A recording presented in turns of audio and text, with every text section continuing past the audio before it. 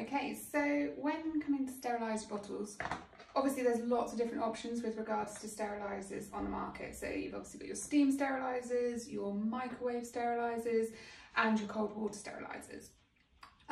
We're using steam today, so just always follow the manufacturer's instructions. So always keep your instructions with your steriliser, because you never know who's going to use it, and there are sometimes just those little things that you need to double check. So one of them is how much water that you put into the base of the steriliser. So great way to do it is obviously follow the instructions in the manufacturer's instructions, and then fill up the bottle to what it says it needs. You pour that into the base of the steriliser. You then want to put the top over.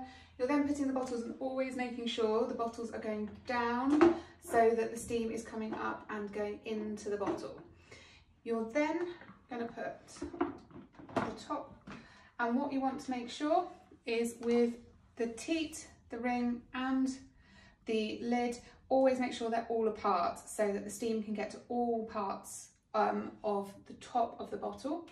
And so you want to place them into the steriliser so that the steam can get to all aspects. And then you pop on your lid. Again, your instructions normally will tell you the best way to stack it to get all the bottles that you need into it. And then again, they're all very different on the length of time that they take. Once it's a completely sealed unit, you have all of the aspects of your bottles into the steriliser. If your steriliser comes with some tongs to be able to pull the teats through, make sure that they're in the steriliser as well. Keep them in there all the time, and then you can use them when you're making up the bottles once the steriliser has finished. Turn it on and then just wait.